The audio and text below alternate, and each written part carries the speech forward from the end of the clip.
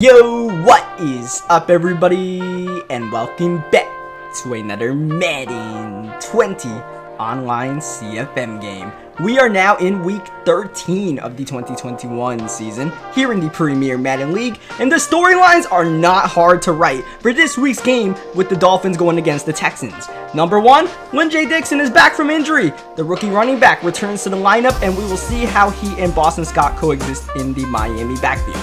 Number 2, the records. The Dolphins are still undefeated, 11-0. Can they stay undefeated against a Texans team who, if they win this game, get a 500 record and have a legitimate chance at winning the AFC South Division? And most importantly, and most prominently, this will be the return of DeAndre Hopkins in the city of Houston to play against the only team he had played for in his professional career until last season's blockbuster off-season trade that sent CeeDee, Minkah Fitzpatrick, and a first-round pick that ended up being cornerback J.C. Horn to Houston in exchange for Hopkins playing for our Miami Dolphins. And of course, we are playing against Minkah Fitzpatrick, the superstar strong safety that we had groomed for the last 2 seasons. Hopefully Minkah does not wreck our game plan the way he wrecked game plans for us against opponents, as we are underway 5-6 Houston hosting the undefeated 11-0 Miami Dolphins. Deshaun Watson and the offense take the field first. Of course, we have to contain Watson, one of the most talented quarterbacks in the game, with one of the most prolific offenses in the league, with wide receivers like CeeDee and Will Fuller, but that time they get stuffed trying to run the ball on third down. Jabril Cox outside getting the tackle for loss and forcing the 3 and out. Of course, Jabril Cox was just a rotational piece on our defense to start the season, the rookie outside linebacker. All of a sudden now he's one of the many superstars on our team that all of a sudden went from having 1 superstar to start this CFM to now having, I believe, 12 with Lynn-J Dixon back in the fold. Here is Lynn-J getting the carry, trying to get the first down, just a bit short. It looks like we're passing here on 3rd down and 1 with Khalil Tate, who has definitely been in his bag, and mainly because of the production of DeAndre Hopkins and Jakeem Grant. Jakeem especially has had a bit of a revival in our offense, especially with the jet sweeps, as Scott trying to find a lane, can't do too much. It's 3rd down and 3. It is Khalil Tate looking to pass. Clean pocket. Is anything open? Throwing at the last second. And that is going to be a catch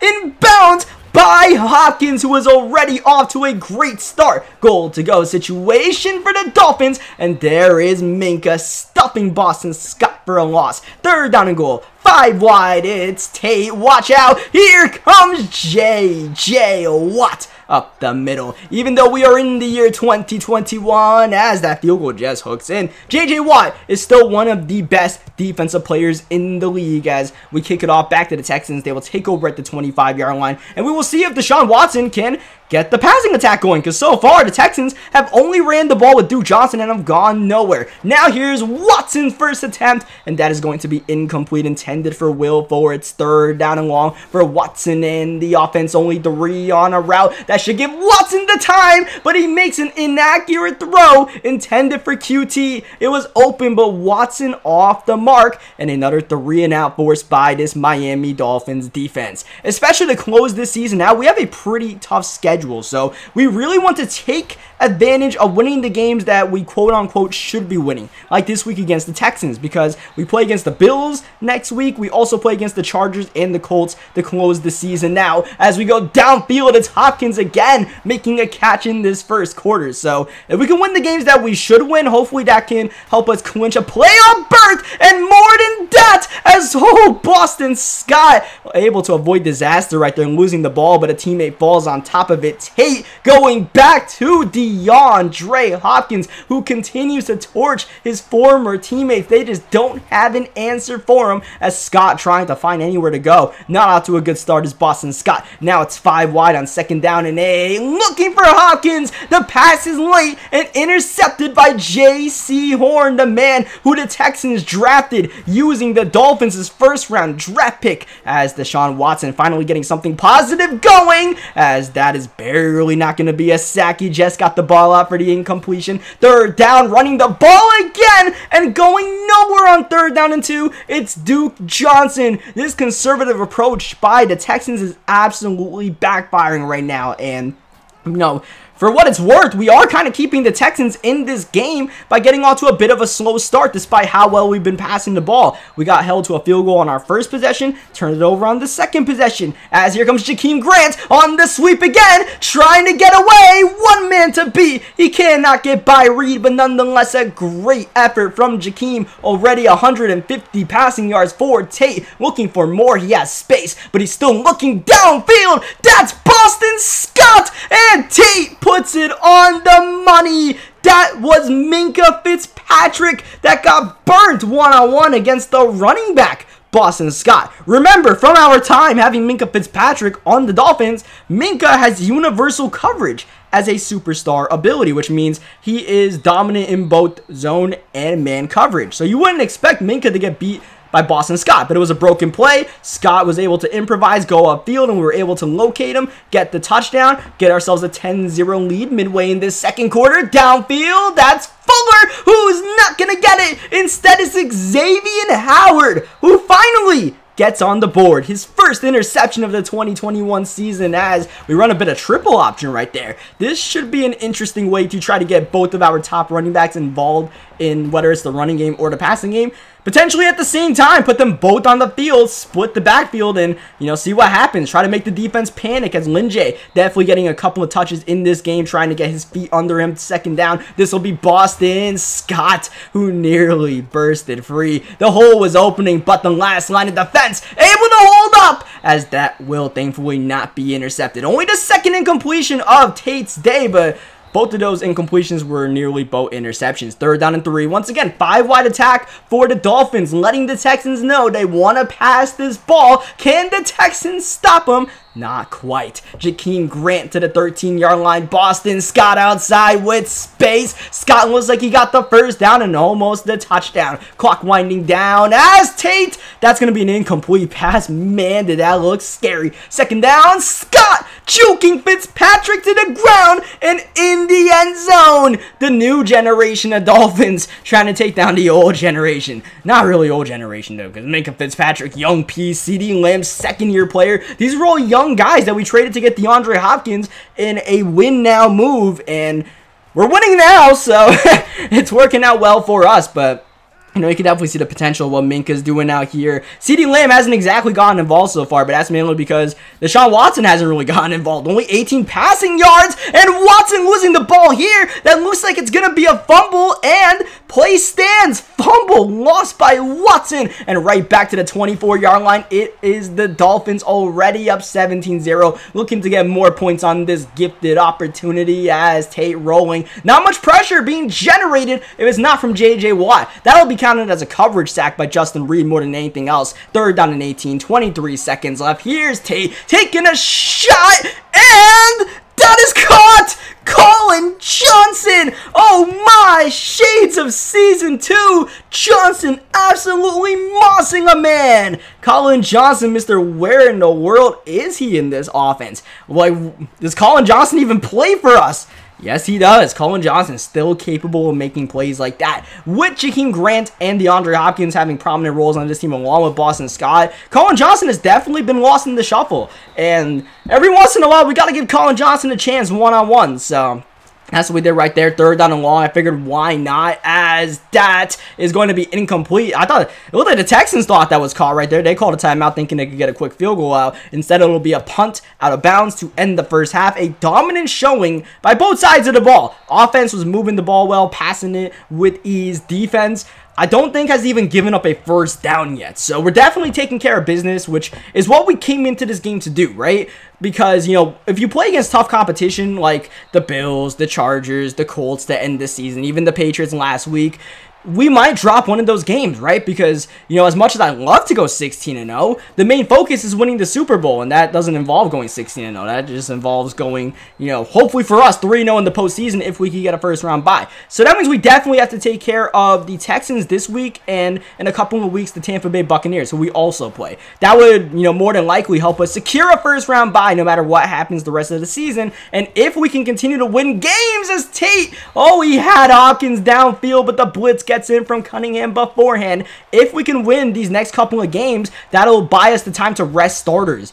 down the stretch. Make sure everybody's healthy for the postseason run. That is the dream scenario. We clinch a first round bye in a couple of weeks and we're able to rest our guys. Like Jakeem Grant, who is definitely getting a heavy workload in these past couple of weeks as we continue to rack off wins and rack up passing yards. Remember, last week, Khalil Tate had over 400 yards passing, and Tate is on his way, and the only thing that's going to stop our offense from getting more passing yards is the score. Because once this game is a blowout, we're kind of mandated to just run the clock out, run this game out, do not run up the score. For now, though, 3rd down and 8, we're going to try to pass, get one more first down here, maybe a touchdown going underneath Jakeem Grant. Can he turn upfield and move the chains? That was close, but it's 4th down and inches.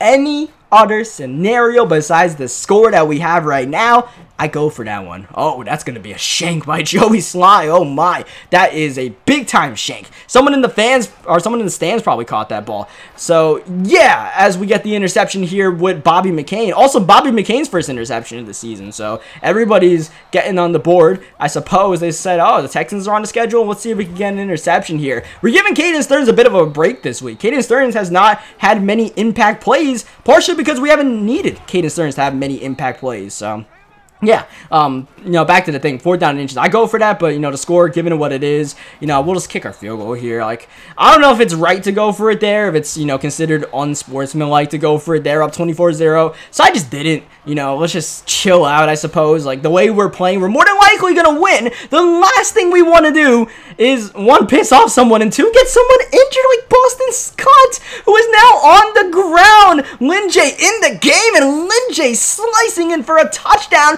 But, oh, Bruce Sternum for Boston Scott. Major sigh of relief, because the last thing we want to do is lose someone in the game, especially someone as important to our team as Boston Scott. The ideal situation is to have both running backs healthy going into the playoffs, but especially the way running backs get injured in this CFM, it seems like, dating back to season 1 when Kenny and Drake could barely stay on the field for a full game. Running backs are the most volatile position as far as players getting hurt, which kind of lines up in real life. Running backs play a pretty brutal position as Lynn J. Dixon continuing to get carries. Arguably, we should be bringing in Rakeem Boyd and Kalen Balaj, but I really want to get Lynn J. some reps out here. And why not get Lynn J. in the end zone again? Yeah, we're kind of limited to only running the ball. Doesn't mean we can't run in for touchdowns if it's there, which Lynn J. does for the 2nd time in this 3rd quarter. And remember, Lynn J. Dixon, he has the jukebox, he has human joystick, so he has abilities to be great. We obviously saw that against the Cleveland Browns earlier this season, so finding ways to get him and Boston Scott both involved in the game, always having one of those two on the field, or maybe both of them on the field at the same time, is something that we had to figure out to close this season out. And that's the way we have to play to close this season out. If we're going to rack up wins like this, we could use this back end of the regular season to kind of experiment and learn things about our team and try things that we probably wouldn't try in a legitimately close game, offensively and defensively, whether it's defensive schemes or new plays, new formations, new personnel settings, as Brashad Perriman outside getting some great field position for us that we didn't exactly need, but we will take in this 4th quarter. So yeah, just learning things about our team. Right now, it's just learning what Lynn J. Dixon can bring to the table, even if it is at risk of injuring Lynn J. We will mix up some Kalen Balaj. Boston Scott definitely not coming back in this game, man. For 1, he's not available, and for 2, even if he was, I would not let him see the field. Boston Scott is in bubble wrap right now. So thankfully, Bruce Sternum should probably not even hold Scott out for next week's game against the Buffalo Bills, because we definitely do need to make sure we win that game. That is our last major hurdle as far as trying to secure the AFC East division for us, because even though we have this fantastic record, the Bills and the Patriots still are putting together fantastic seasons, so nothing is secure for us. And, if we do lose out the rest of the way, I can't say that because we are going to win this game against the Texans. If we do lose out the rest of the way, there is a good chance we still make playoffs, right? So we don't have to sweat that. So really more than anything else, we want to get the division win and a 1st round bye. So that's on our mind right now as we are up 44-0 against the Houston Texans as Lynn J. Dixon running the ball. So one thing I want to, address to you guys really quick, as you guys always leave comment sections, always leave suggestions, and one of them is trying to run with Khalil Tate more and doing more read option kind of stuff. And the reason why we don't do many read options here with the Dolphins, one, I'm not a big fan of the read option plays. I feel like we can run better plays, whether that's smart or dumb. That's what I think. You know, clearly we haven't always been the best team offensively, so what I think might actually be wrong. So one, you know, I'm not too big of a fan of the read options, but I will try to implement them more throughout the rest of this regular season. And two, why we don't scramble is, well, you see Deshaun Watson scrambling, right? And you see why Deshaun Watson is able to scramble? Because he has escape artists.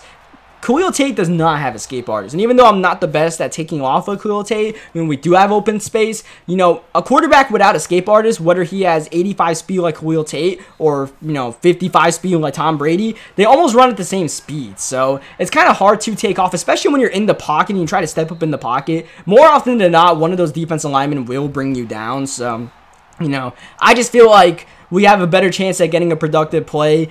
You know, instead of risking getting tackled, we actually keep our eyes downfield and throw the ball. And, you know, like I said, I'll try to work on running the ball more with Khalil Tate and try to scramble more with him. But at the same time, you know, in a game like this, we haven't really needed to. And more often than not, when we had time in the pocket, we were able to look downfield and make a throw. So that is ultimately the goal for us. So, you know, getting the throw will get us more yards, I suppose. So, you know, like I said, I'll try to see. Like, maybe that 3rd down and 3 when we threw it downfield on the run to DeAndre Hopkins, maybe we could have gotten the 1st down. But I'm just not that confident in us scrambling without having that escape artist. So for right or wrong, that's just my mentality. I just want to let you guys know what I think when I play the game, because, you know, clearly, everybody and their mothers think that we should be running for like 100 yards with Khalil Tate as Ryan Fitzpatrick's in the game. That's when you know it's GG's in the chat. So I'm always open to suggestions from you guys, by the way. I definitely use what some of you guys say in the comment section, like the fact that we brought Boston Scott back as the premier running back. I love you guys' suggestions in the comments, and, you know, I love using some of them, right? Like,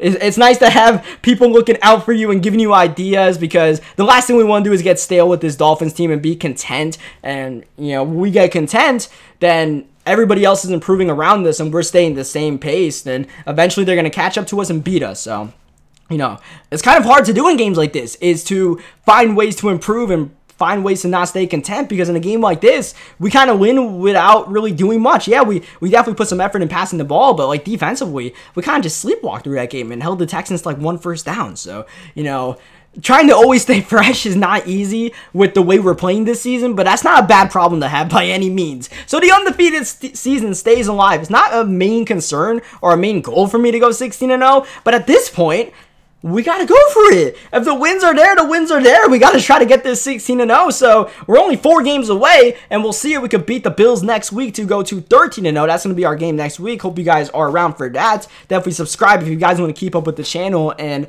you know, keep up with this CFM as we close out this regular season. Leave a like on the video if you guys enjoyed what you guys watched, and I will catch you guys next time. Thank you, as always, for watching.